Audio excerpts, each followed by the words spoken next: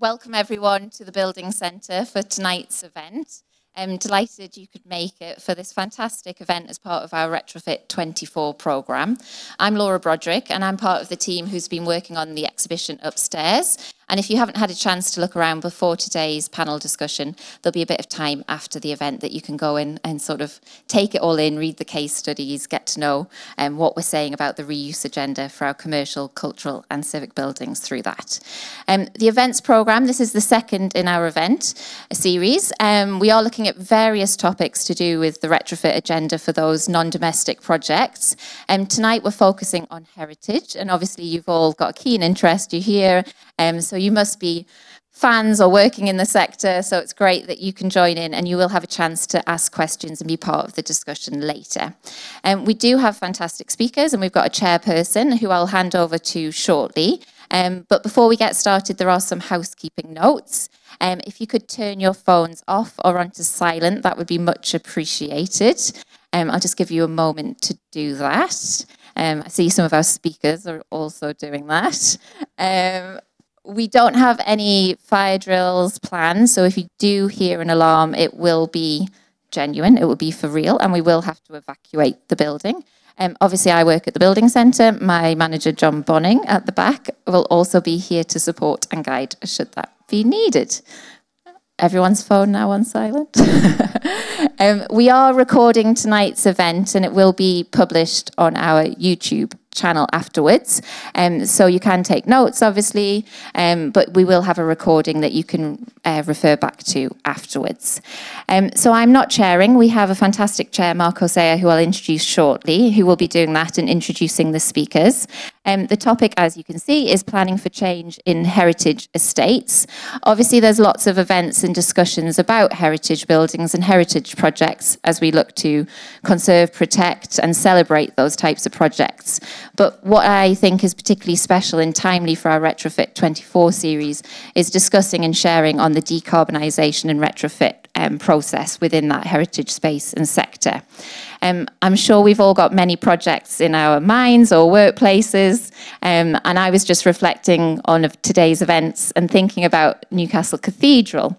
I popped in a couple of years ago, I think it was summer 2022, with my kids on a kind of day trip and thought I'll just be in there for like a quick visit, show the kids the cathedral, in, out, carry on. Actually, we spent almost an hour there enjoying the spaces. The underfloor heating was fantastic. I didn't know that was in place there. And then looking up on Purcell's website afterwards, I realised that's because they've installed, is it air source heat pumps to inordinately partially manage that and avoid the kind of heating of the full, huge, massive space and avoiding that kind of loss and waste of heat through that. So all those projects that are not just about bringing those projects back to life through a conservation project and process, but planning for change, planning for the future. I'm sure we're going to have some fantastic examples of tonight, and it would be great to hear your personal stories through the Q&A afterwards. So to pass on to Mark, who's going to be chairing, we're so delighted that he's offered his time to do this. So Mark Hosea is Director of Estates for the Old Royal Naval College in Greenwich. He is a senior property professional with much experience from the private and charitable sectors. He currently provides strategic leadership for the Old Royal Naval College conservation programme, ensuring excellence in the care and presentation of the building, the grounds and the collections. Mark is also planning and progressing the next series of the major development projects across the estate. So it's fantastic he can chair tonight. He will introduce our speakers, but I personally want to thank from the Building Centre all our speakers and all of you today for attending. So over to Mark.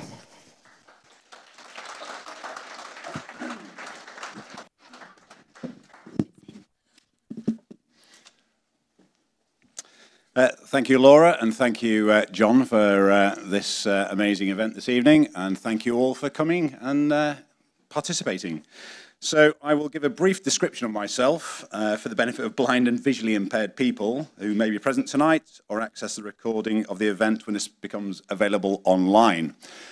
So I am 6'7", short hair, going grey, and I'm wearing a pink shirt and a blue linen suit. So I would invite our panellists, when they come on stage to do their presentations, to equally describe themselves, which should be quite humorous when we come to Tom and his beard.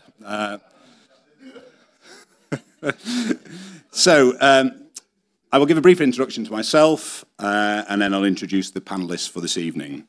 So my journey in this field has been a long one. It started in the late 90s while studying social and political studies, and I majored in politics. But my favourite module was environmental politics, and through that, with James Meadowcroft, which is always a good sign when you remember the name of your teachers, he inspired me, and we studied things like the Limit to Growth report from the 70s, which obviously indicated that resources were finite and that we might actually have to manage our resources carefully if we're going to sustain ourselves on this planet. Then you were into the Brundtland report, which obviously defined sustainable development and studying that. And then obviously, as we progress through the decades, into the COP and the Kyoto Protocol and obviously the Paris Accords. So my journey has kind of been a long one in that regard, and now we are here studying kind of, you know, retrofit.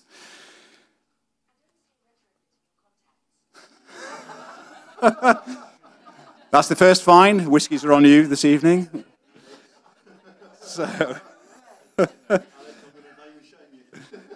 So last year I started as Director of Estates and Conservation at the Old Royal Naval College. And upon starting that, looking at the heritage site, 17 acres, Christopher Wren architect designed buildings, on the Thames, and high priority, how do you decarbonise this estate? What are you going to do? And I still ask myself that every morning. How are we going to do this? I've never been heckled by a phone on AI is such a wonderful thing, but we'll come on to AI and the use of AI in developing these things. So that's a novelty for me. So here we are now, 2024, and here we are, Retrofit 24. So we're grappling with the questions, planning for change in heritage estates, and the pros and cons of retrofit within that context. So on to the panellists for this evening, and it's a great pleasure that I introduce them to you in order of their presentations. These presentations vary in length. I will try my best to rein some of them in that are overly long and expand some of those that are overly short. But I think the key thing is we want to engage and get to the question and answers and actually have a discussion and conversation with you, hear your experiences, your questions, and actually kind of, you know, move things forward in this field. So, first speaker tonight is Laura. She's Head of Sustainability and leads Purcell's sustainability strategy and processes, driving innovation across the practice.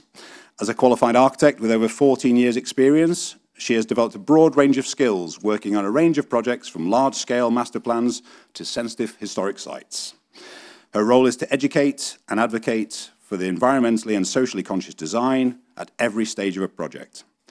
Laura is also driving the sustainability agenda at an industry level, participating in a number of initiatives, including LETI, London Energy Transformation Initiative, where she is contributing to the LETI Client Guide for Net Zero Carbon Buildings and numerous other short publications.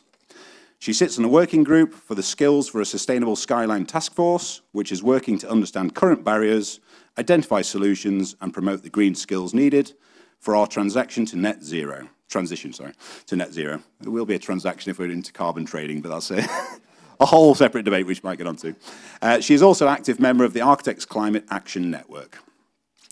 Then we'll have Alex McCallion, who oversees the maintenance, restoration and conservation of the cathedral at York Minster and its 52 precincts properties and services. He led the development of a master plan for the precinct, brought forward as a neighbourhood plan and adopted by City of York Council as part of the development plan for the city in 2022. Alex is passionate about heritage of the United Kingdom and is driving the sustainability agenda in heritage adaptation through his pioneering work. Followed by that, we've got Alex, another Alex, so it'll be easy tonight with the questions. You'll have to differentiate between the two. Alex founded ScottWhitbyStudio in 2014 with a desire to work with communities and cultural organisations in the creation of evocative architecture with a low environmental impact. Alex's hands-on involvement in every project since has ensured that this is what ScottWhitbyStudio continue to do. Whether a public square, private home, or civic building, Alex's approach guides each collaboration. The work of ScottWhitbyStudio has won awards nationally and internationally including the British Construction Industry Awards Project of the Year 2023, the REBA Journal McEwen Award, and a Dezeen Award for Rebirth of the Year in 2022. His particular expertise focuses on the adaptive reuse of buildings and structures and finding new imaginative ways to reinvigorate them for the 21st century. Teaching has always been an integral component of the practice's processes, and Alex combines leading ScottWhitbyStudio with being an associate professor of architecture at Kingston University. He also holds a visiting faculty position at the Berlin International University of Applied Science, where he runs a course on restoration and conservation. Prior to this, he led the Architecture and Physical Design Cluster at the University of East London and has taught at Architectural Association, the Welsh School of Architecture, and the International University of Architecture in Venice. Alex sat on the REBA Council for 10 years, sitting on the board of the Architectural Trust, as well as Education, Membership, and International Relations Committees. And last, but definitely least, is Tom. Tom founded Oculus Management to do good work with good people, and leads with his experience of developing master plans and strategic works programs for various sectors, including arts, heritage, culture, leisure, commercial, and education. Tom has extensive experience working in the built environment, having worked on both contemporary and listed buildings. He has sector-leading knowledge and experience in the development of significant capital programs, and he is an advisor to Rochester Cathedral. He holds the Freedom of the City of London and is a liveryman of the Worshipful Company of Masons. I'm glad they wrote those, because that's probably not how I'd describe some of them, but we'll have those conversations in the pub afterwards. So without further ado, I'd like to invite Laura onto stage to do the first presentation, and they will subsequently go through all 4 presentations before we start the question and answers. Thank you.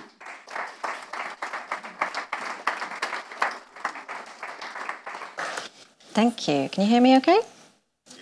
Great. Does this work? Yes. Do I really have to describe myself? I think you can tell from my voice I'm not a 6'7" man, so we'll just stick with that. So I'm not going to introduce myself because that's been done so expertly, but I will introduce Purcell. So Purcell are the leading heritage architecture firm, and we're a mix of architects, heritage consultants, building surveyors, and master planners, and we specialise in the conservation and adaptive reuse of historic built environment. And I, with the privilege of going first, get to kind of set the scene a little bit, and I always like to start with making sure we're all speaking the same language. And I know there's probably more experts in the room that can talk happily about heritage than myself, but when we talk about heritage, we're talking about all inherited resources which people value beyond mere utility. So we place values on our built heritage that go beyond cost per square metre, and we impose protections in them through listings and conservation areas that values their cultural contribution. And it's no coincidence that our most visited towns, cities and tourist attractions in this country are the ones that are emblematic of our rich history, visually cataloguing centuries of human ingenuity and cultural development. Now, the conservation of our built heritage is sometimes seen as a barrier to change and progress, especially when talking about retrofit and energy efficiency measures.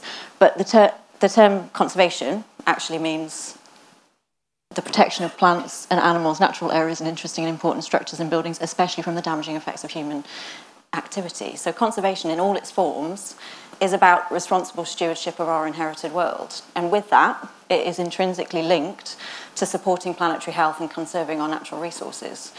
But despite this inherent alignment of those goals, let's not pretend adapting heritage is without challenges.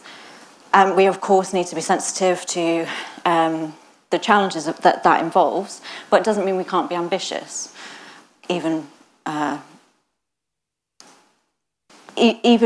Probably all of us at some point have lived in, worked on, or visited historic buildings that have adapted as society has evolved and needs have changed. We've all adapted.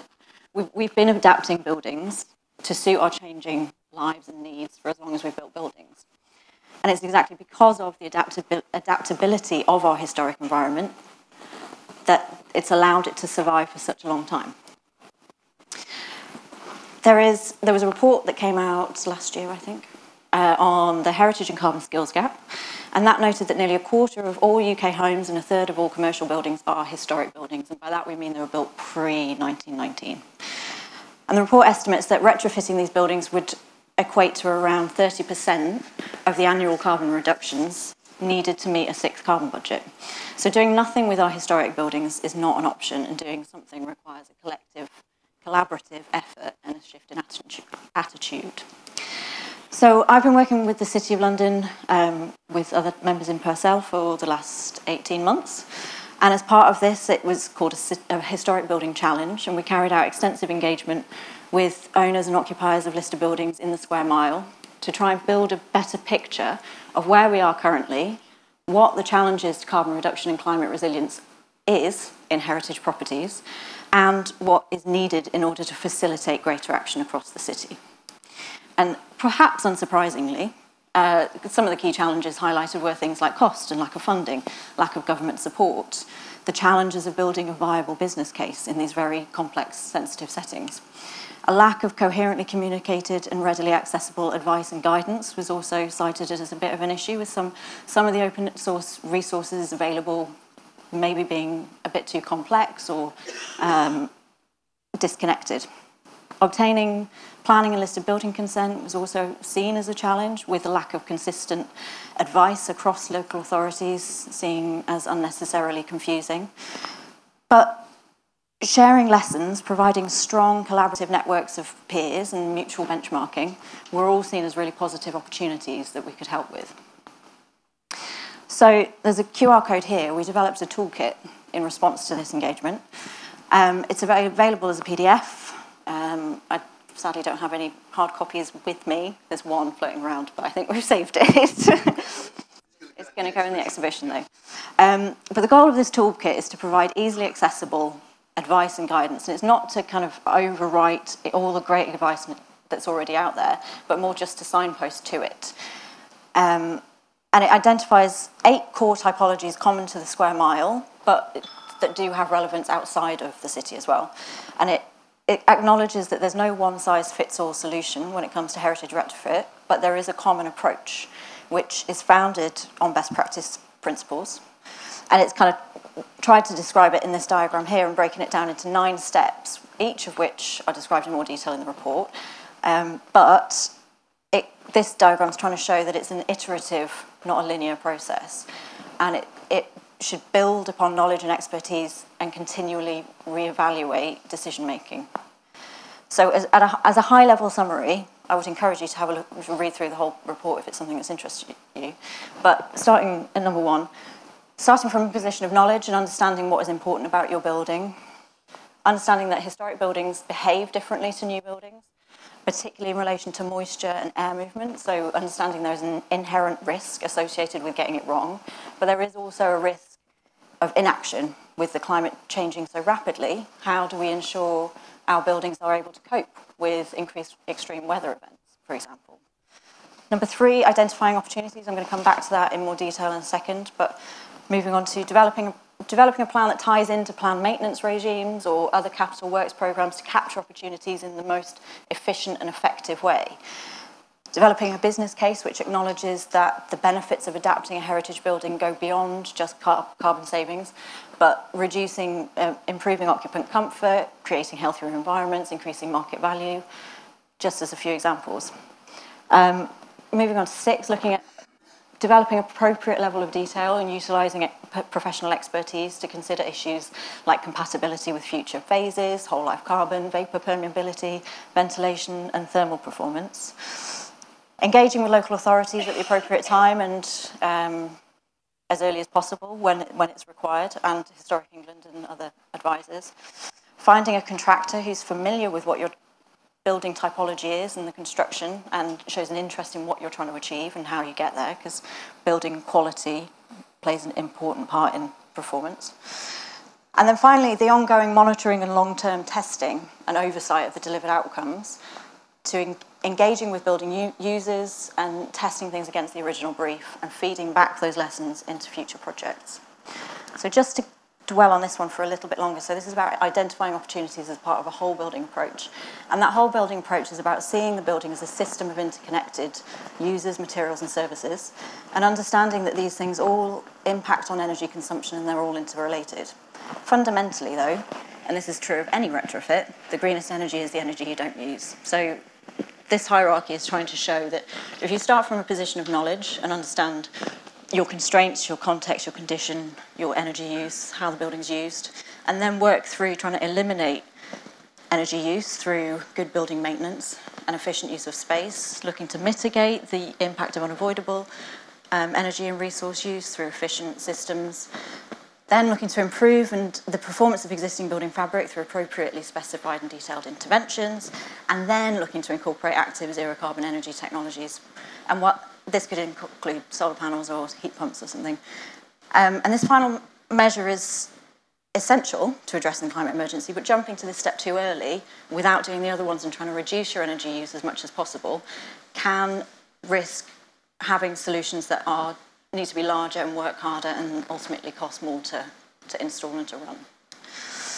So within the toolkit, we wanted to showcase some of the work that is already going on in the city. So there are references to really great examples that have taken this approach. So a couple of my favourites. So St Andrew's by the Wardrobe is a church that, after energy efficiency measures, they managed to install air source heat pumps in the belfry at the top there. Merchant Taylor's Livery Hall, which has been undertaking long-term energy reduction strategy since 2012, and has accumulated in the solar panels that you see on the roof of their livery hall. Museum of London, in Spitalfields, that's a CGI, it's not finished yet, you probably already knew about the project. But they took top opportunities as part of the huge capital works project that was going on to insulate the roof of the poultry market, which has got the domed roof on the top there, which is grade 2 listed, I think. And finally, I just wanted to leave with this quote, which is just saying that the conservation of our built heritage is always more about the future than it is about the past. So both in terms of the physical built remnants we leave behind, but also their ongoing environmental impact, it's very important we consider the legacy we leave to future generations.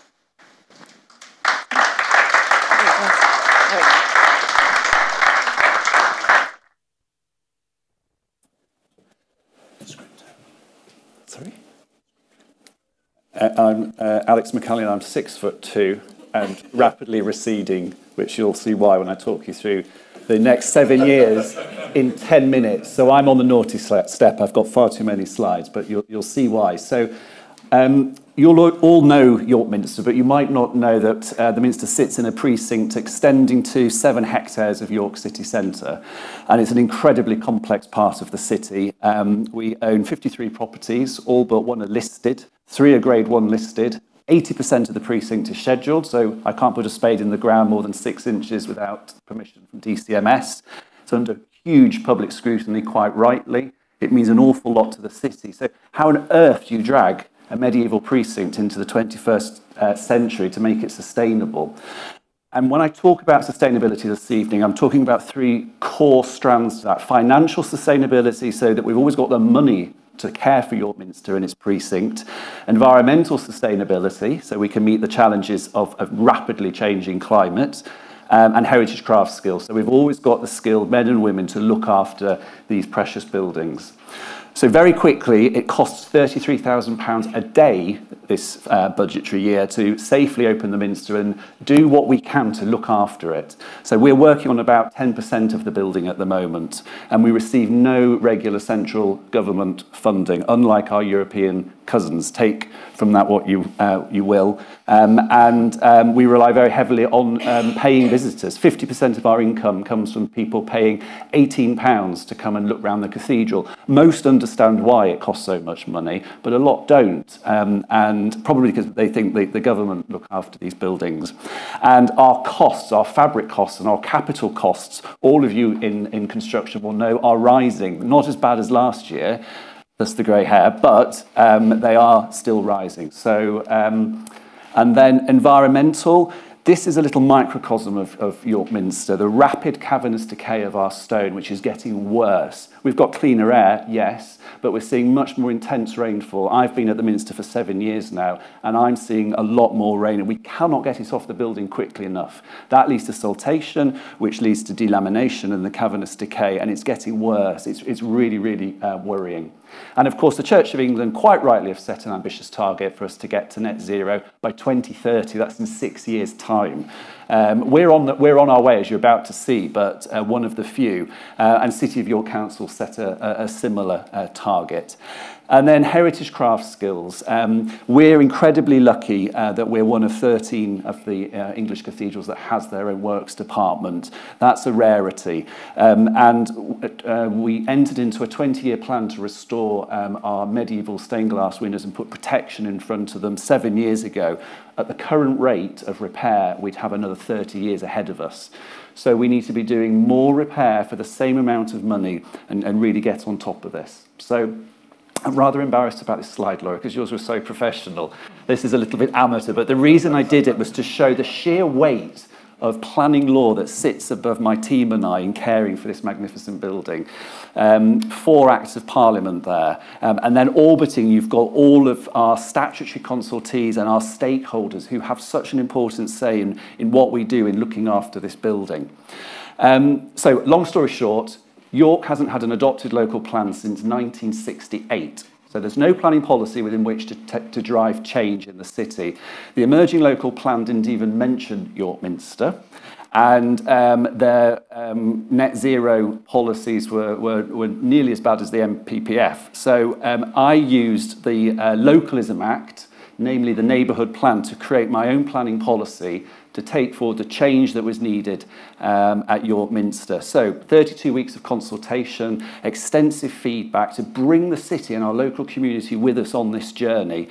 And that was adopted in 2022 and now forms part of the development plan for the city. And the chapter of York have the first allocated sites in the city since the late 1950s. And it's essentially a zonal plan supported by specific policies around change and adaptation from A to F. But not just looking nationally, I looked globally and anchored our policies within the UN Sustainable Development Goals.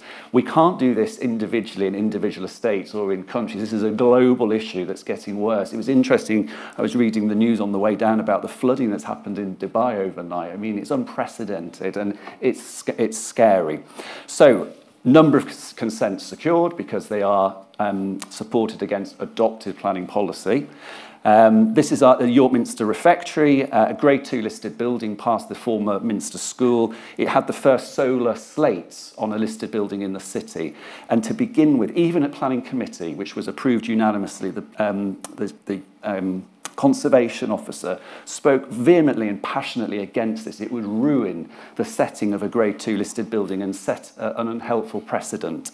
You can't even tell that roof is generating 11,000 kilowatts of power a year on average that's running the air source heat pumps that's heating the building. It's not a huge amount, but the tiller is hard over and the oil tank is moving in the right direction. And we were very lucky His Majesty opened it last year and we spoke at length about solar panels. He's been talking about this since the 1960s, so eventually everyone's waking up. South Choir Roof. We got permission last year to put 199 solar panels on the roof. These will be operational by the end of the year. Didn't even go to Planning Committee. Because we've been talking about it for 4 years, the city were behind it, not one objection. So those will produce a third of our power by Christmas. College Green, biodiversity, well-being, mental health, all part of the policies of the neighbourhood plan to create these little pockets of green space around the precinct and turn land that was previously private into public accessible space. Awful photograph of Church House, which is now converted to 10 apartments, our first retrofit project, double glazed windows, a state-of-the-art heating system. It is gas because we can't rely on ground source at the moment, but it's future-proofed to switch. But the boiler is about this big, heating the whole building because it's so well insulated now with double glazed windows. It's incredibly energy efficient. St William's College, a mid-15th century building that's been empty for over 10 years. We've now got the consents to give this building a renaissance and to create chapters office headquarters there. And then 8, 9 and 10 will become residential, where we will have solar slates on the roof, double glazed windows, insulated, etc., etc. So we're on our journey. This doesn't look particularly exciting, but this is number 1 Deangate. We've got permission to next year to put solar slates on the roof again, air source heat pump. But what's so important about this consent is we've got permission to put double glazed wooden sliding sash windows in, which is unheard of in the York City Centre on a listed building. So it's set the precedent. And on the back of that, I'm now working with the City Council to draft a heritage partnership agreement that will give me a 5-year listed building consent to put double glazed windows in our grade 2 star, up to grade 2 star buildings. I don't know where that's going to go. It might go nowhere, but it's worth a try. And then our Centre of Excellence for Heritage Craft Skills and Estate Management, a training centre for craft skills so that we're inspiring the next generation of craftspeople to learn the craft, how to look after these complex estates. So joinery, leadwork, we'll have a forge, stonemasons, residential accommodation for our apprentices and visiting apprentices, and it's been designed, as I say, to inspire the next generation and for visitors to the city wall to look down. Sustainability sits at the heart. So the left-hand building is covered in solar, creating the power to run the lights. Water is harvested from the beautiful roof in the main building and then stored to flush the loos and water the gardens. And then we've got a living roof on the far side building, increasing biodiversity. So you can see the theme. And then here, our new works and technology hub is where we'll be putting state-of-the-art cutting machines, photogrammetry, scanning. So we're embracing modern technology to care for the past. And we've partnered with institutions globally. Back to the point, this isn't a problem that the United Kingdom faces, it's a global problem. Everybody I've spoken to is dealing with exactly the same issues, whether it's in India or Washington or New Zealand, our latest partner, exactly the same issues. I should have said on this, my slide has been deleted, the roof is covered in solar, so it's generating all of the power that is needed to light the offices, and again, low energy. None of this would have happened without the neighbourhood plan. So I cannot emphasise, the 3 points I'd like to take away from my talk are the power of good planning policy, adopted planning policy, the need for consultation, lots of consultation to bring people with you. The narrative now around net zero has changed so much, even in the past 18 months. Back to the point that the solar on the roof of York Minster didn't even go to planning committee. Everyone's waking up to this issue. And I've forgotten what the third point was, but I'll remember later. And a lot of this, and what the government are not doing is talking about how the net zero agenda is actually a microeconomy in its own right. There's so many papers about this. We'll be saving nearly £90,000 a year. That's half a naval window restored by saving power. So, and by Christmas, we'll be producing enough power on site to run 3-bedroom homes, 65 3-bedroom homes a year. So, you know, we are moving in the right direction. The third take was, if we can do it, there's no excuse for everybody else to do it. All of those heritage protections, and we're achieving this because of the power of planning policy. So that was my third takeaway. I hope that was 10 minutes. Oh, good.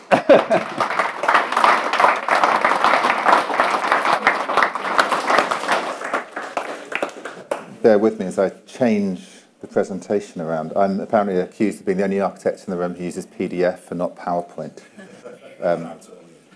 Oh, yeah.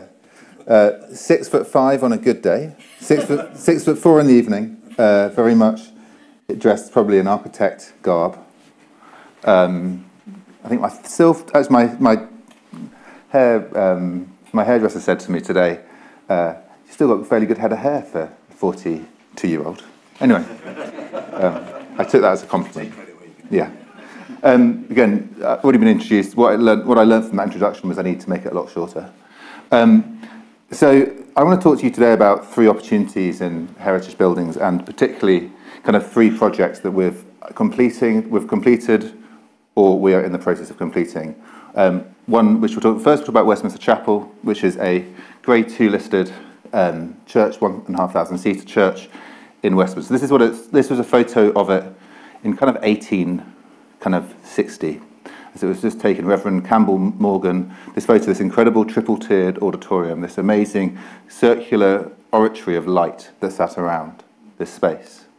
Our role here was to brighten up, bring light into a heritage space. From this kind of first image we took where we drew carefully the kind of what we found to how we would turn this building on its head and make it a new space for the community of this kind of grade 2 listed space in the middle of Westminster. It's a building that you'd have probably walked past but never walked inside. Our job was to bring people into the building, into this kind of auditorium that had kind of suffered and through kind of the care of others, and our job was to try and kind of take back and kind of brighten up and open up this building to a new world around it. We were brought in, we were the third architects to be brought into the project, and as part of the project they said the pews will never go. Ecclesiastically, the pews are a must. The planners will, take you to the cleaners on getting rid of pews. And we reminded them that ecclesiastically in a church, pews were a Victorian invention. And actually, we could sit down and think about the idea of what would a church be if you didn't have pews. What were the opportunities you could make in that space? How could it change?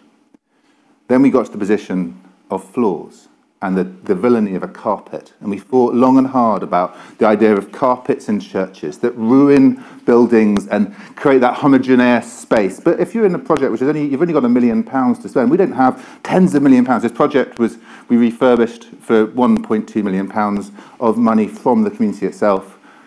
We looked at floors and looked at the natural ability. What could you make that had a natural feel? And I'm going to talk, this is a journey we're on, I'm talking about a rather wonder material that I'll talk about in a few different applications, which is the Caucus Ocus tree. This oak tree that grows in the Mediterranean, in the Mediterranean at the moment. It'll be coming to the UK in the next few years as climate change advances. It is the highest agricultural paid job in the Mediterranean. Families, generations of families go through it, and every 7 years a tree's bark gets taken off and gets made into this image on the bottom, mostly into those wine stoppers. 25 million wine stoppers a day apparently being made through cork bottles coming through. This is what someone told me in Portugal. I don't believe them, it can't be that many, but that's what they say. But what happens with the rest of it? How does this cork get used? What's this byproduct that can be used, that gets kind of repeated through time? How could it be milled, and how could it be turned into something better? How could it be turned into something that could give people the joy of a natural environment and also insulate? So I want to talk before that about one thing which I feel really interesting. This graph talks about the kind of retrofit measures of a kind of a solid building, and this idea that how much do you need to use an insulation to make a big difference to a project? What is 100% of kind of getting to the kind of an R value of 3 takes, where our watts per meter Kelvin reduces down to 4. The amount of kind of insulation you need to do that is kind of 300 mil. And on a retrofit building, on a historic building, this can dramatically and fundamentally change the kind of look and feel of buildings. We're working on a project in the church house. We've added, and I'll talk about this in a second, 8 mil of insulation, and it's made a 35% increase in performance. So I want to think about our role as kind of heritage professionals is to think about how do we decarbonise, and obviously we have to decarbonise dramatically. It's kind of incredibly important, but should we be decarbonising? Should we be trying to go too far? Or are we going too far too soon? I tried to get on my phone just now the amount of energy that the UK is producing right now from renewable energy. With Alex's support, at York Minster, we're probably up in the kind of 50 or 60% of our energy is from renewable sources. When we come to the energy that's coming on in the online in the North Sea, we're going to be getting to 100%. We'll be exporting renewable energy. In the UK, are we the place where we could be talking about using energy to kind of, and harnessing it and storing it and positioning that? Children playing on beautiful floors in space. Children running in spaces around these kind of positions. This is Westminster Chapel, and this opening up of the floor to create this kind of white and open space. Moving on to the church house. 2 church houses in the evening. Who'd have thought of that? This is the headquarters. I can't say it. This is the I'm going to say the headquarters of the Church of England. I'm getting in terrible trouble for that. It's the administrative headquarters of the National Church's institutions and many other institutions. It is a building that in the 1930s was designed by Herbert Baker, grade 2 listed, designed as a steel frame. In 1937, that steel frame was encased in concrete as people realised that the war may be coming. This is the building where the Houses of Parliament moved to during the war. It's where the United Nations was founded. It's where crimes against humanity was first uttered as the Nuremberg judges came into this building to discuss what would happen in 1944 as we knew we were going to, as the UK and the Allied forces knew that the war was going to end. What do we do? This happened in this building.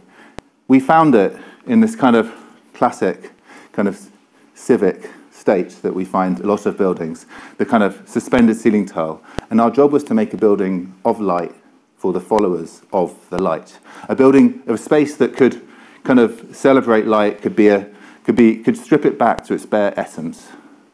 And again, back to my friend, cork.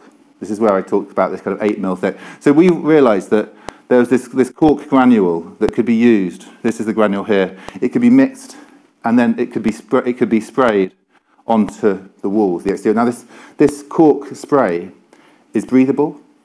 It controls moisture, and you can spray it on, and it's 8mm thick, and then you can cover it with a lime-based plaster, and you can kind of create this kind of breathable wall system. Also using a graphene-based, lime-based plaster called Graphene Stone Ecosphere, which is a plaster which creates a completely breathable wall system. So you have a system which enables kind of the building to behave as if it were in the past.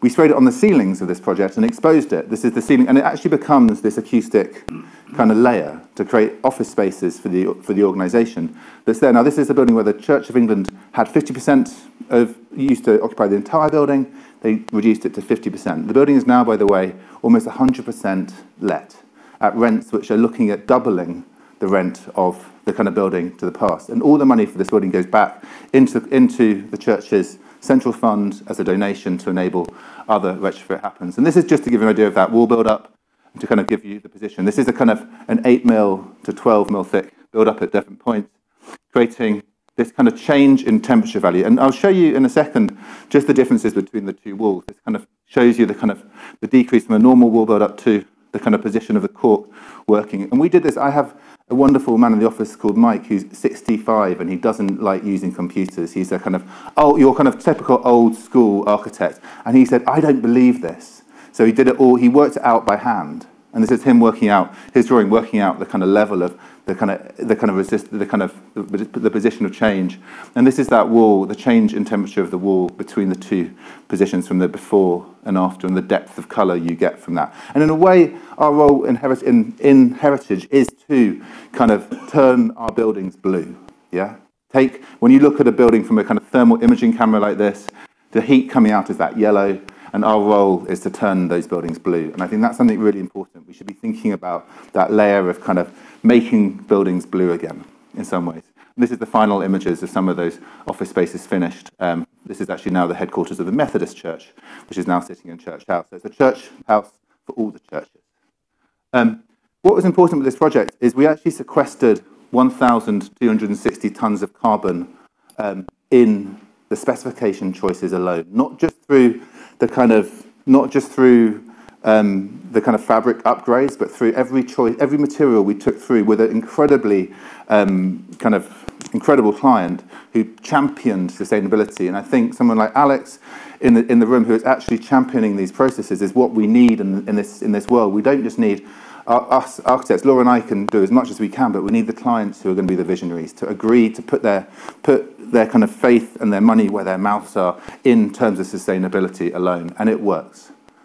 Finally, I'm going to talk about the Jubilee Pool in Penzance. This is a community-based project jutting out in the sea, designed by Frank Latham, 1935, to stop people swimming. People at the bottom of the image are people swimming off the rocks. It didn't actually stop that happening, but it was meant to stop them happening. The town council were like, shouldn't have people swimming off the rocks, it's dangerous for them, so we'll put in the swimming pool instead. So Latham, who's a kind of very traditional Cornish architect, starts thinking about the idea of how do you break a wave. So he makes a building which is curved. It's the only building he does, it's this curved building, which is all about breaking the wave. Just from that point, that way, you get out to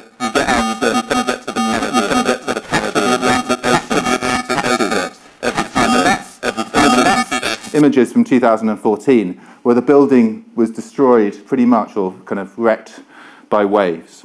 And this is how we found it after this storm in this state, and took 10 years from the beginning of the founding of the project through to kind of turning this building into a new geothermally powered pool where we use geothermal energy in Cornwall, the largest place in the UK for geothermal energy. We took geothermal energy from 410 metres in the ground to kind of heat a new area of the pool, this kind of area here, this new pool, which is heated at 35 degrees. Now the sea in this image here, this is an image taken in the summer, the sea is about 14 degrees. The indoor Lido pool is 18 degrees. And I can tell you, going from 14 to 18, you really, really tell the difference. And then you go to the geothermal pool at 35 degrees. And that 35 degrees is coming out of the ground. Free energy that is available year-round for people to use. This year, right now, we're just going through a cleaning phase of the geothermal pump, so it's had to close for a bit. This is something that happens when you're using new technology. The silt got into the pump, so we're now kind of re-cleaning, but it'll be reopening in kind of about a month's time for the summer and the winter season moving forward. This project was driven by the community in Penzance. This was a building that was about to, they didn't know what to do with it. It could have kind of ended and been destroyed, and our role was to kind of preserve, enhance, and create this new space for the town, a kind of space that celebrates that incredible light that if any of you have been down to the Penwith Peninsula, you'll notice. Looking through and over the different pools to St Michael's Mount in the distance. And for me, it opens in 1935, and I have a personal connection to this project because, and this reminds me about that idea of heritage. This is what Laura said at the very beginning of her presentation. In 1935, my wife's grandmother swam in the pool on its first day it opened. And my wife's mother learnt to swim in that pool, in that position. And we were doing this project through lockdown. And it was this wonderful moment when you're kind of working on a project, you're trying to finish it in time, you finish bits and you're going back, wasn't allowed to see it. And then in the summer of 2020, Freya, my little daughter, jumped to my wife in her arms in that warm pool. She had never swum before. My other daughter is a great swimmer. She loves swimming. She's a water baby because she had done it every day. Freya hadn't had that opportunity. She was that young. And Anna turned around and said, "You know, this is the first time I've been in this pool. I came down every summer, but because the pool had been in that kind of state, it wasn't a space of kind of, you know, that we wanted to go to.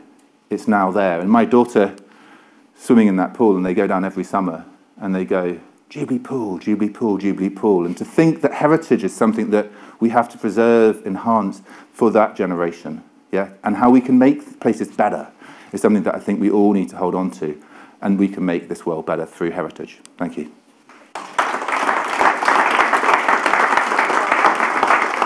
From an audio description point of view, I'm 6'2.5". I'm wearing a brown corduroy suit that's reminiscent of a 1970s sofa. I have a limited hair on my head, but I do have quite a lot on my face, so it looks like my head's upside down. Let me just rattle through all these fantastic stuff. I'm not going to keep you long. I'm just going to give sort of a 5-minute, I suppose, a bit of a call to arms and a bit of a discussion, and a bit of a positive spin, because we talk about skill shortages and so on, and I think we've got quite a lot to do as custodians of our heritage estates and the skills that we can bring to the wider sector. So by now we should all know these little ditties. So 80% of the buildings we use in 2050 have already been built. Now for people who deal with existing buildings, whether they're historically protected or not, that's quite an interesting fact. A, it means we've got work to do, and B, there's a commercial incentive to be doing such work. So, whereas we know how to build new structures in the most sustainably practicable way, and we do, and if we're choosing not to, that is a conscious choice. You can pick on me later on that one if you like. The big challenge is how do we adapt existing building stock? So I suppose that's broadly why we're here, because retrofit broadly can be described as sort of adapted reuse of existing buildings. The top definition is the legal definition of retrofit, and the bottom, I would suggest there's not much difference. So I'm going to get in trouble here. I'm not too keen on the word retrofit because it implies that, the way we talk about it now is it implies that it's a new thing, requires new skills, and so on and so forth. Now, I would suggest that most of us have probably worked in, lived in, done stuff to existing buildings and existing structures. We might call it refurbishment, we might call it renovation, we might call it whatever. But I would suggest that even though the solutions on these projects may have differed, the issues that we had to overcome are probably similar. existing structures, failing plant, leaky roofs, whatever. So irrespective, again, of it being historically significant buildings, existing buildings, working within them is broadly the challenge.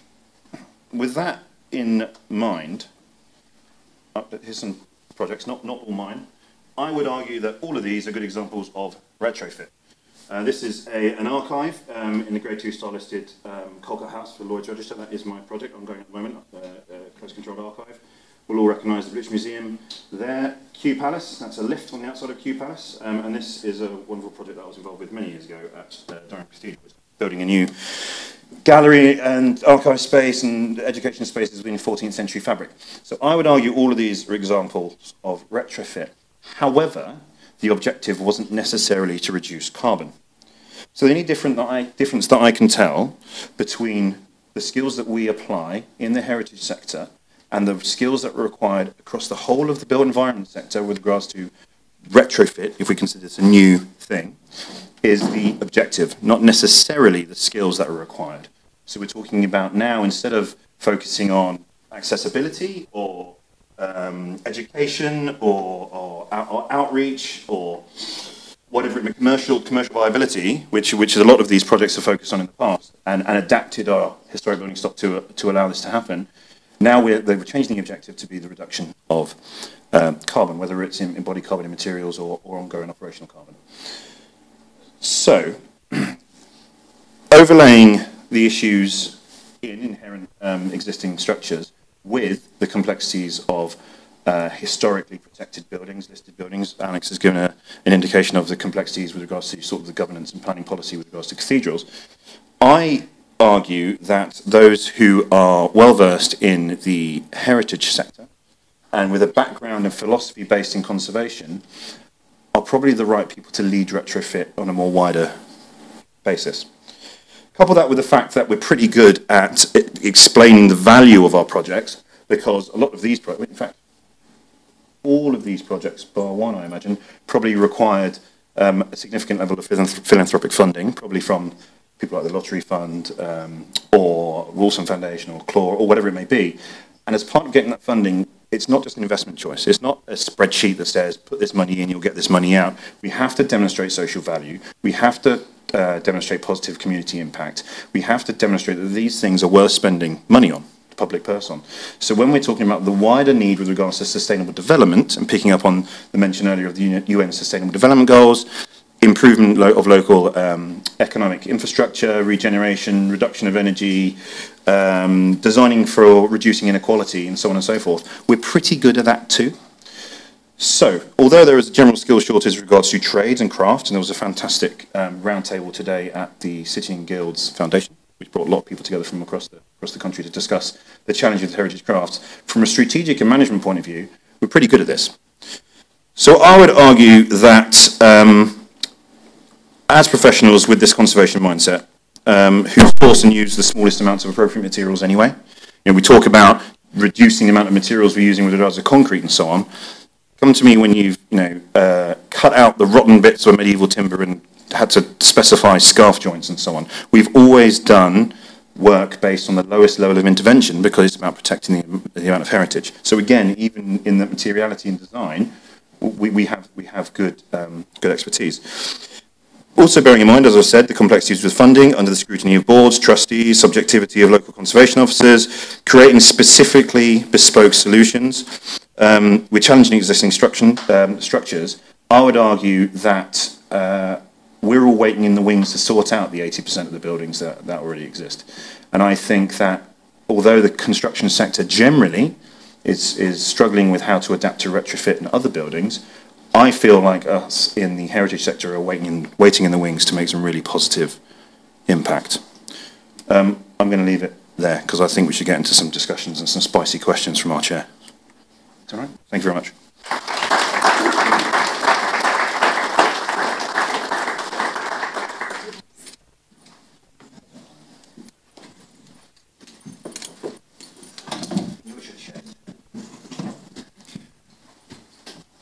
We're just doing a little switch around in terms of chairs for the panellists for the Q&A session. So I'd just like to thank the speech actually make a difference by how we specify and what we set out to achieve.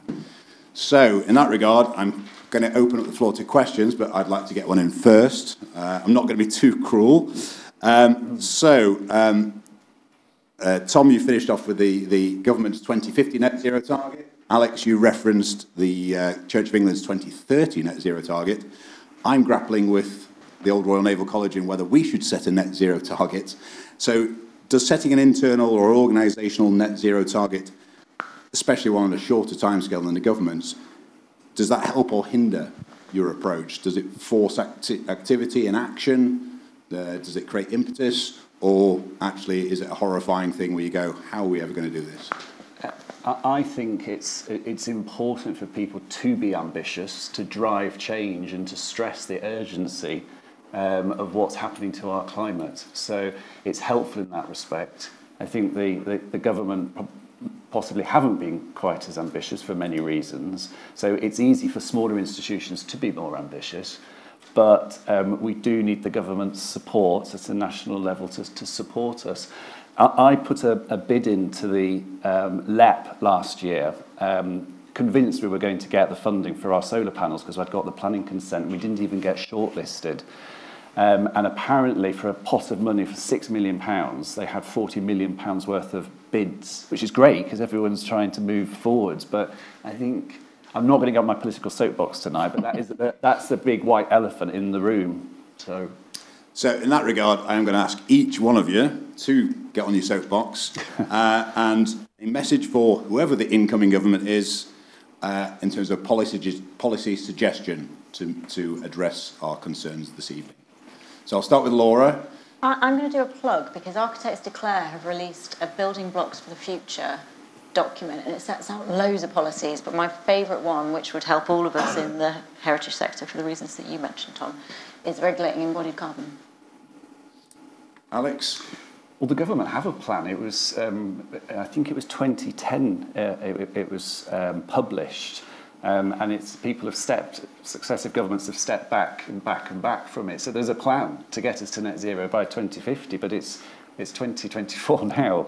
So I think it'll be interesting to see how each political party approach this with their manifesto pledges. Net zero is expensive. The Treasury hasn't got any money. So we need to flip it and look about how we can make a microeconomy out of this opportunity. So back off soapbox. We'll come back to that one. Yeah. Tom? I'm not a policy expert, and actually I get a bit bored talking about it, and I like listening to people talk about it, but I don't feel qualified talking about it. I just want some sincerity and some stability in what we're trying to deliver, and I actually think there's more onus and potentially more potential impact can be made by the private sector to drive what we need to do. So actually, at the time it wasn't great because someone threw a pandemic in the middle, but when everyone started declaring climate emergencies, I felt like it was a really interesting and quite profound change, because we're saying sort of sod governance and policy in government. We all know there's an issue and we've got to crack on with it. So now, where we can, we design responsibly. That's a fact. The difficulty then is just getting clients to make the right decisions. So it's about education and engagement. So I have not answered your question, Mark. But what I'm sort of saying is governments come and go, prime ministers come and go. And I just think that when we're talking about buildings that are going to be here for decades or centuries, if we're doing our job right, we need to outlast them because we're more resilient than they are. Alex? Okay, I'm trying to be humming and hawing over whether I do the thing, which is, maybe I'll do it. I think firstly, invest in education. Invest in every single 18-year-old I speak to is passionate about, they understand the problems that we are in this moment, in this position, and they are petrified about the future world we're coming through. But I see so much hope. Whenever I see an 18-year-old, they are the future. Actually, I think a 9-year-old has got more of it. And I think it sometimes is about helping them to achieve their voice and to grow through it. But actually, by the time an 18-year-old comes through their education and becomes active and becomes a decision maker, I'm not sure carbon's going to be the thing we're worried about, weirdly.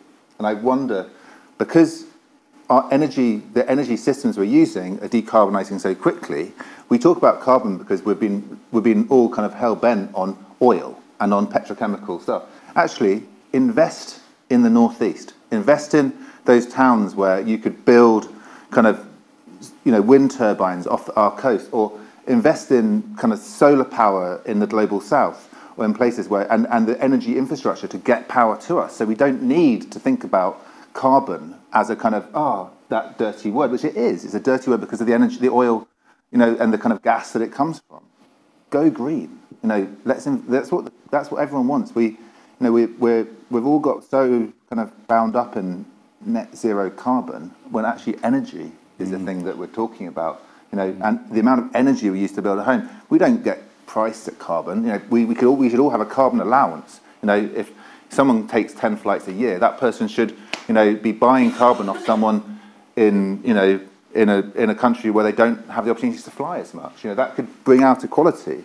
But sorry, I'm on my soapbox. No, we're getting into carbon trading there, so I'm very keen to go to the floor and take any questions. Any hands up, anyone? Hi, I live in the City of London, in an estate which is listed about 1950s, and it's owned, in a sense, by 500 people who share that space. And I wonder how you would address retrofitting a complete housing estate. Who wants to take that challenge on? that was an architect, surely. You said City of London and retrofit, and that was your talk. Let's dive in. Is it the Barbican or Golden Lane? Yeah. The interesting thing and the challenges, and this is good at me avoiding the question, but the challenges there is that actually we spend a lot of time talking about historic buildings, but new heritage is almost harder to deal with because of the challenges of the modern construction. It's all concrete with cold bridges and lots of glazing, so you've got problems with overheating as well, I believe, and so it's kind of trying to tackle all of those things. But I think the opportunity is that bringing community together and getting everybody engaged in the process could be a really positive thing, and helping people understand the changes that are possible, that could be possible, that would happen, and making sure that it's a really communal process to enable that change. And it might not all happen all at once, it might take a while, it's going to take a lot of money, but it's that making sure that everybody's bought in to what needs to happen. I don't know if anyone's got... Go on. No, definitely.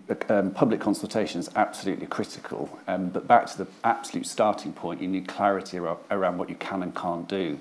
So something like that, I'd look at working with the local authority to establish a supplementary planning document or an area action plan. I mean, you could use the neighbourhood plan route, which would be ideal for this because it gives the power to the local community. You're not allocating land for resi development or commercial development.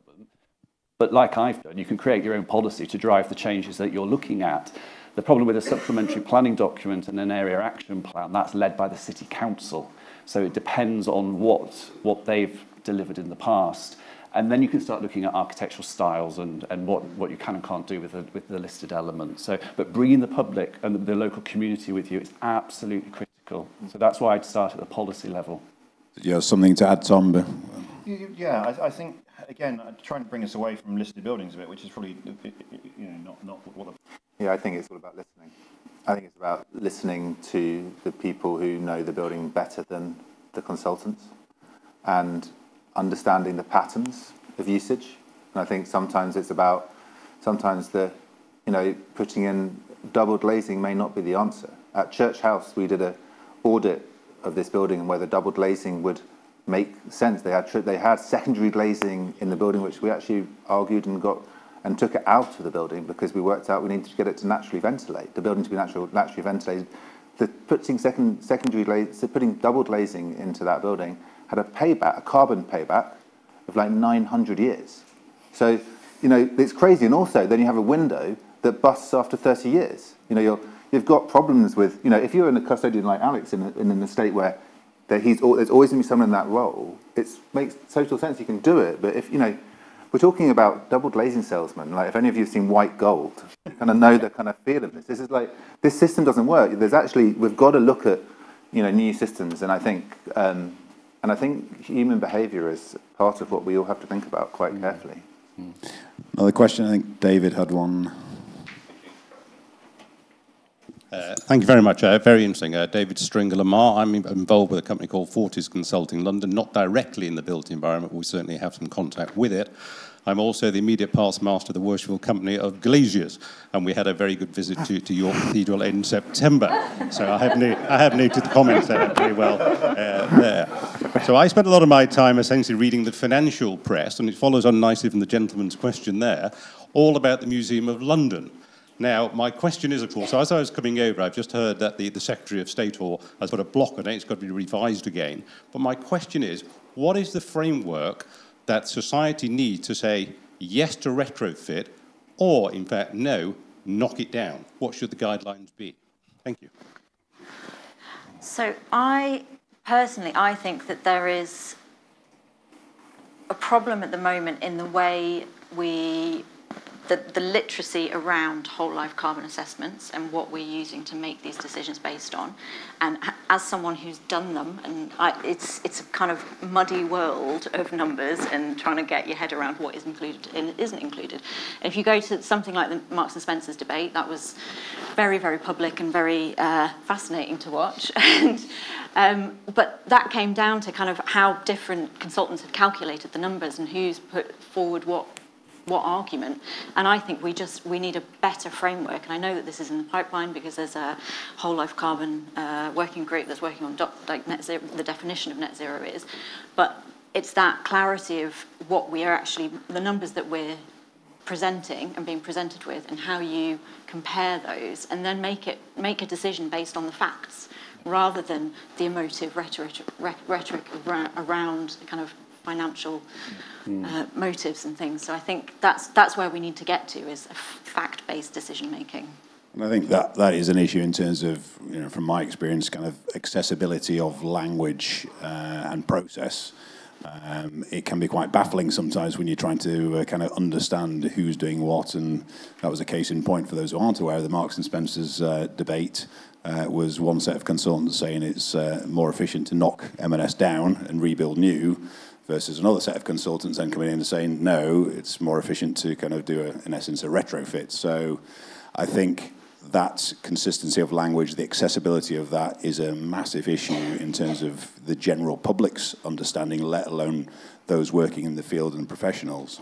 I was also going to add, because I think as well, this is my personal view, is it's quite easy to say, well, I think the actual, in that example in Marks and Spencer's, they kind of said, well, we're building the Tesla version of building, so it's going to be super efficient.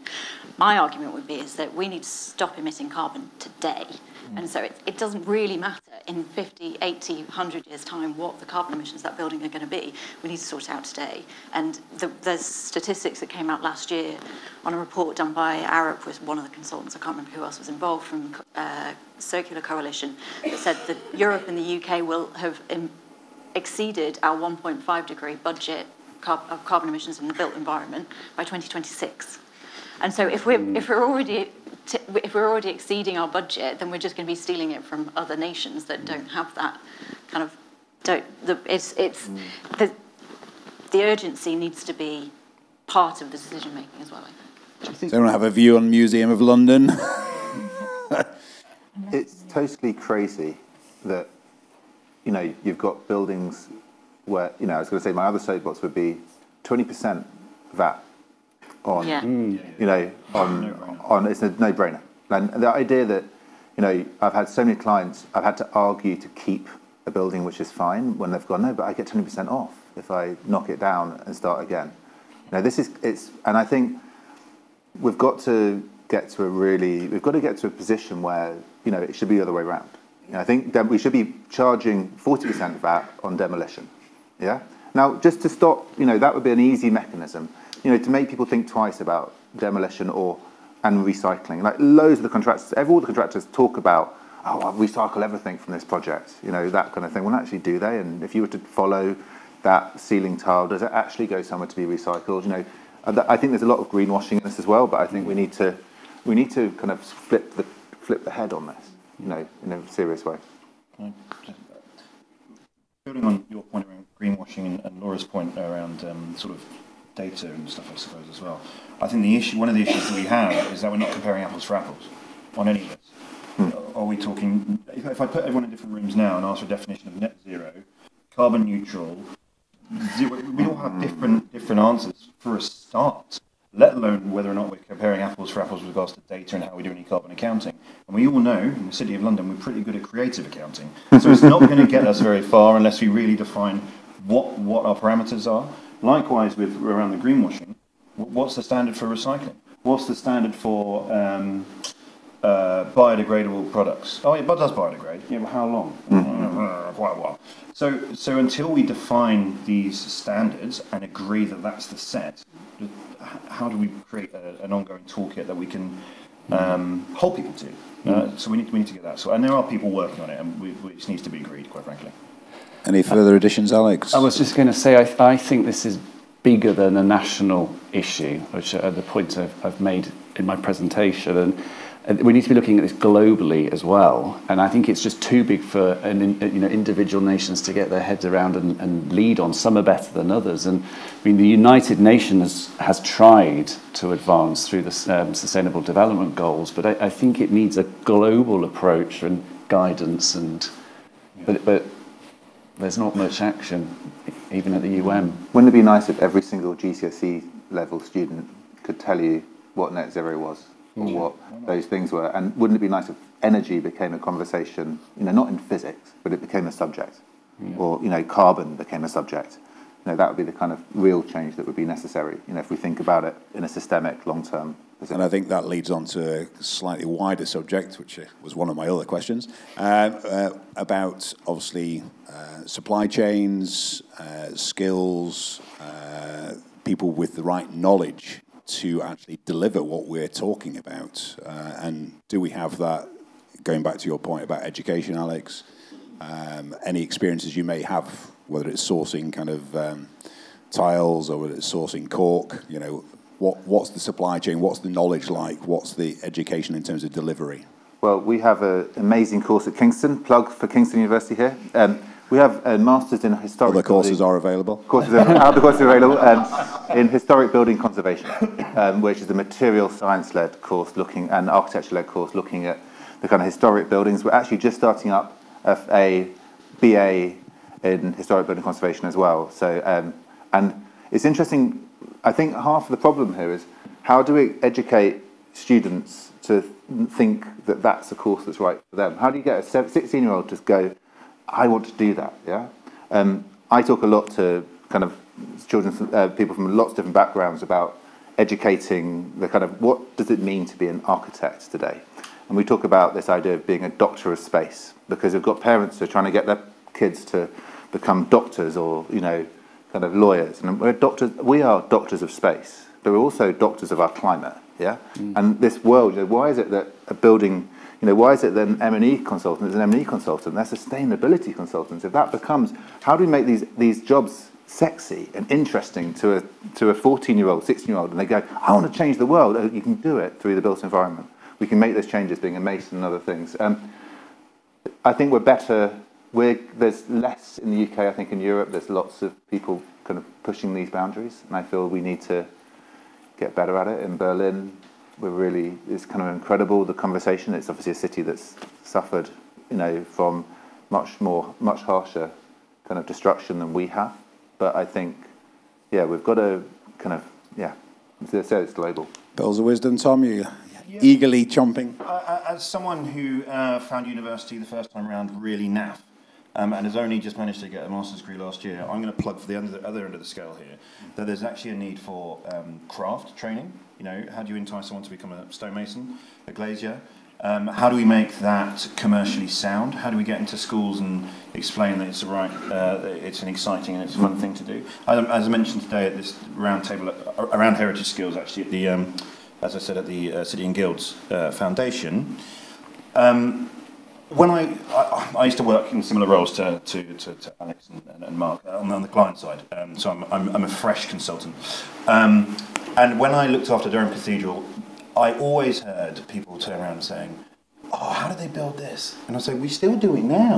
Come to the stone yard. Come and have a look. Try not to get excited about someone carving a massive rock into some beautiful tracery that's going to be up on a wall for 600 years. It's easy. What we need to do is entice people into those trades, get them the skills, move them forward so that they can build commercially viable businesses. But the challenge is that a lot of these craft skills are micro businesses, tiny businesses. So they can't take the time out, the master craftsman can't take time out to go and train the next people. And I think it's great to have fantastic designers, engineers, architects, so have you, but we need the right people coming through from other backgrounds who don't need degrees. They need to know how to deliver stuff, whether it's through apprenticeships, T-levels, or even, you know, uncertified qualifications. They can just do a bloody good job, quite frankly. I think that's what's needed, and support for that. Alex? Well, I mean, that's the essence of the centre of excellence that we're building, this epicentre of knowledge that's collected from our international partners, and to share that knowledge on a big scale. So, and that's under construction, is going to open in August. But I mean, there's only so much that we can do from York. But one of the most fantastic institutions I came across recently is the Commonwealth Heritage Forum, and it's a training forum across the Commonwealth that's upskilling craftspeople and the custodians of heritage across the Commonwealth. So, I mean, they want to learn from us because we hold all of this knowledge in our collective heritage institutions in this country, and we should be sort of leading internationally on this. So, so my point about education is knowledge sharing and upskilling, but sustainability being a golden thread running through all of that. And I'd just go a little bit further. It's very well talking passionately about it, but we also need to train the next generation around viability and commercialisation, because sadly the West are obsessed with growth, and that's not going to go away. So the only way we're going to put the spin on it is to make sure that everything that's being promoted, there's money behind it, and viability behind it, and a return on investment. So I'll revert to my 1972 limits to growth. Yes. Over 50 years later, we're just about catching up with that concept. Someone out there must have an awkward question. There's some awkward questions, please. Thank you. Just putting Alex on what you're doing at York with the heritage training is fantastic, but coming back to the financial side of things, the problem is that we undervalue heritage skills. I know for a fact that if you're building a new high-rise residential block and you're laying a stretcher bond brickwork all day long, in peak times you're getting £250, £280 a day for that. But a heritage stonemason or restorer, they're looking to make £200 a day. So we're undervaluing those skills. So we need to kind of recognise that if we want those skills and we want people to go into those trades and do that difficult work, it's not just pride that they need. It's not just the knowledge that they're going to do something for the next 6-20 years. They need to feed their family, and they need to see it as something which is viable. And what you were saying, Alex, on other Alex, on materials is very important. The challenge is that with the low carbon journey, I have a SME which is trying to reduce carbon, reduce energy usage, reduce waste. But I know for every TechCrete or every Heidelberg who are doing things to reduce their carbon, there's 100 or 200 SMEs who are not doing it yet, who are a long way behind in the journey. And you know, the challenge is for architects and clients is to drag all these small companies along, clients, contractors, manufacturers, suppliers, that they need to also see that that's the way it's going and to get on that journey. So, you know, how can you as architects and consultants support and encourage all the SMEs around all over the country to get on that low carbon, low energy journey? While Alex is feeding back on that, so if anyone puts their hand up, then we can line the next question up. So I would say be brief now in your responses, because we're coming to the end. Be evangelical. I think the industry needs leadership and needs people to, you know, be passionate and to support, but also use the supply chain, use our ability to specify carefully and to choose and to maybe write into the specifications. You know, unfortunately, we don't teach specification in university yet, which I think we should. But a good specification, you can write in these things into, and I think as in the professionals, we have to own that position and we have to get back on that world where we actually can be leading these things. Another question? Thanks. Thanks particularly to Alex for name-checking the Commonwealth Heritage Forum, of which I'm the chairman. So anyone who wants to look up our website is welcome to do so. But my real question was about what place is there for behavioural change in the way in which we occupy heritage buildings? Because you can see from written accounts, you can see from pictures of the clothes that people wear, the way that the rooms are dressed, the external blinds and so on, and historic photos, that there's a whole extra layer of things that we can and should be doing to make our buildings more habitable, as well as an acknowledgement that we perhaps should dress seasonally in order to accommodate the natural fluctuations in our weather. Quick comments, yeah. I'm going to mention an example because it's actually, I didn't talk about it, it's one of the projects I've got upstairs. So doing some work with the National Museum of the Royal Navy up in Hartlepool. Get out of London, everyone, it's quite nice up north. Where we've just helped them purchase a big retail unit and we're turning it into a gallery. So if you know IWM Duxford or the Fleet Air Arm Museum or something like that, we're turning it into that. And we made the conscious decision not to heat or try and cool or whatever the building. And there's no clever engineering around natural ventilation there. It's saying because it's a massive space and actually people are coming in to look at a helicopter or submarine hung from the ceiling, so dress appropriately. Cafe will be warm there, come and have a cuppa. So it's about defining what you're trying to get out of the project, the objectives of the project, the use of the built environment, and then aligning and then defining value, actually. Because when we have this, we talk about value, we tend to drift into cost. How you engage the building should drive how you design the solution, so then you get the outcomes that you need, I think. And I, from my perspective, can speak in terms of the Old Royal Naval College. In a sense, we're going backwards to look forwards. And in a sense, these buildings were designed in a way that actually worked. So we partitioned them, subdivided them, added aircon, added this, added that. And now we're looking at actually how do we take it all out, go back to the natural air circulation, the natural light, because that's how it was designed by the architect to work for people. So we're actually stepping backwards to go forwards and, as usual, learning from the past. So that's my perspective. I was only going to add to that. I actually think that people can be quite forgiving of older buildings. And as I own a 16th century house, and it's very leaky, and that you just kind of accept and acknowledge that that's how it's used. And I think people are a bit more forgiving and they're willing to do that. So it's just pushing it. Another question on the floor. Okay, first of all, a quick plug. I'm also involved in the Skyline task force, and we're on the 23rd of May running a round table to encourage people to come along. How do we engage with schools? So employers. So if you look at Chris Oldham on LinkedIn, you can contact him. But my question was really about the funding and also insurance. So I guess for the new stuff you're doing, how do you get it insured? But how do you actually find the money to do all this stuff? Or go for Alex. Yeah, so I've had to think a little bit outside the box. So it's been a bit of a funding cocktail. So joint ventures, debt finance, money from reserves. We've been incredibly lucky that the whole Centre of Excellence has been underwritten by York Minster Fund, who do all of our fundraising. But for our new museum and learning centre, we're going to have to look at American philanthropy and UK philanthropy, because there isn't the other money out there. So you've got to think outside the box. So, and partnership working as well. So for the geothermal pool in Penzance, we got the last ever European Union grant to Cornwall, £1.8 million. Because it had a 50% risk factor, it had an over 50% chance of failure, which now asks the UK government to give you a grant for something that has over 50% chance of failure. Yeah, I think it's HS2, isn't it? Sorry. Laura, do you want to come in quickly? And I've got the last question from the lucky chap at the back, but if you want to quickly. Very quickly, try and tie in, rather than, like, if you can't come up with immediate cash, try and tie it in with other works, like planned maintenance works, and what's your strategy for, ripping out your kitchen in 10 years' time, things, and just try and think longer term. You don't have to try and do everything all at once now.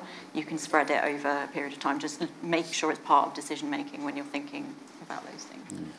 Last question from the lucky chap. My question is mostly directed at the architects, and it's to do with fire. So in light of Grenfell and also the fires at the Mackintosh School of Architecture building, and also Notre Dame in Paris. And Copenhagen yesterday. And yeah, I mean, and I guess specifically in the UK with the introduction of the Building Safety Act, how have you found designing in heritage with combustible materials such as timber, which is such a prevalent material in heritage buildings, and have you found this new legislation stifling rather than sort of helpful in sort of dealing with heritage projects? Ending on a really cheery one there. Yeah, sorry about that. Stifling, yes or no, and then a brief answer. I can only say yes, it's really, really hard, but thankfully I'm not really architecting anymore.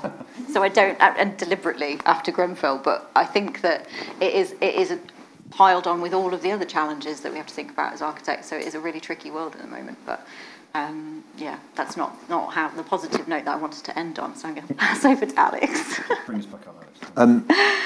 I think, honestly, I found from the 1st of October onwards, the building control officers have gone into some sort of hovel or hole and got scared about the questions of what happens, especially, in particular, we've been working on on the church house in particular. It's a very multi kind of exit fire strategy kind of building.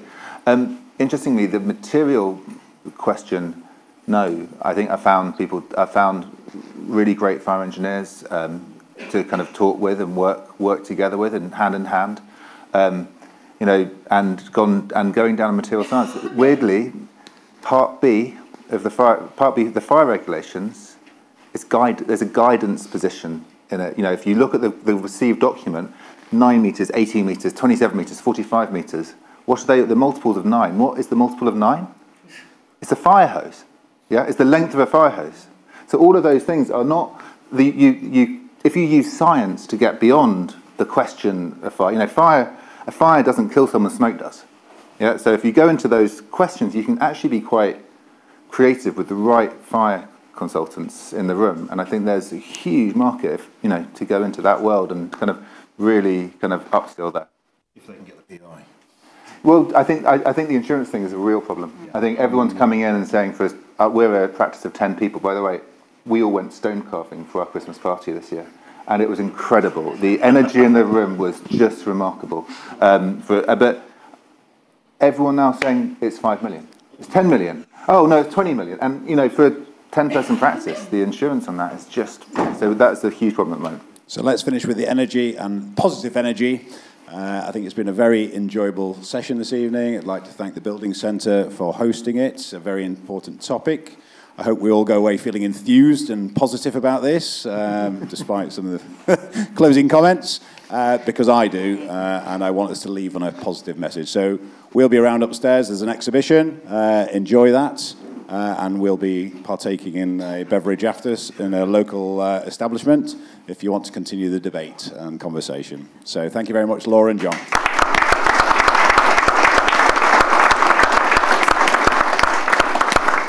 Just before you all shoot off, thank you to Mark, to Laura, to Alex, to Tom, and to Alex from the Building Centre. As mentioned, exhibition's open till 8 p.m. We do need you all out by 8, though. If you've enjoyed this evening, the recording will be on our YouTube channel shortly, so look out for that. We've also got our next Retrofit Meets panel discussion in this room next Thursday, and that's about the application of data in retrofit projects. So do book to attend that. And we're starting our tours and webinars as well. And we also knew we wouldn't cover everything to do with heritage in this one event. So we do have an event later in the season on the 5th of June, which will be looking at products and materials in historic properties and heritage buildings. So look out for that. We haven't published that one yet, but look out for that. That will be the 5th of June. So thank you again. Bye-bye.